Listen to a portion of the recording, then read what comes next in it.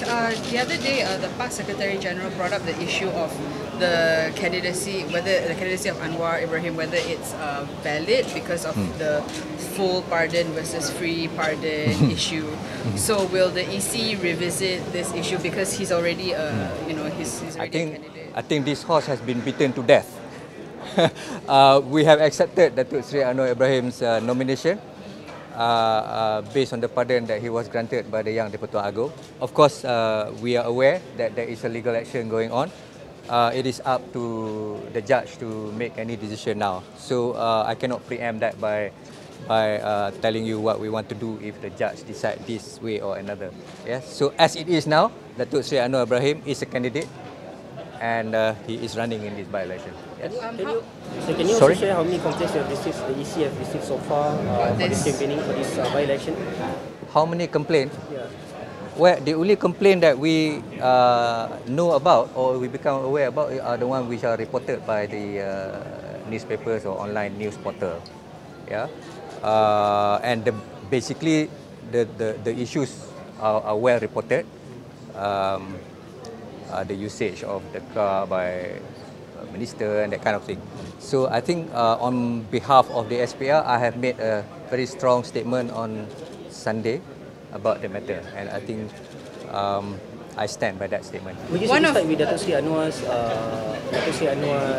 defence of himself regarding the use of the car and the assets, government assets and all that? Yeah, those issues were actually not touched by SPR actually. I do not know who touched it. I think it could be perceived. We do not have any personal knowledge or personal report about that. Yeah, but reading the explanation by Datuk Seri Anwar, we have not found it necessary to make any statement about those things. Yeah. So can you also Pemula filed by the Port Dickson voter? Yeah. Is there any updates on that? The saman pemula is fixed for case management today.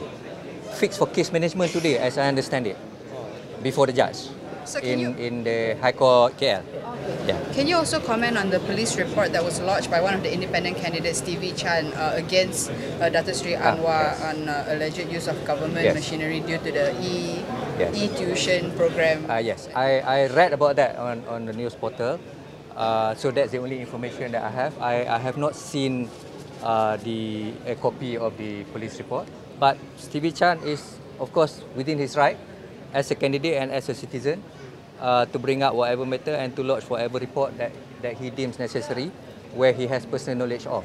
So we will let the police investigate. But will the EC also take a look into this e-tuition issue?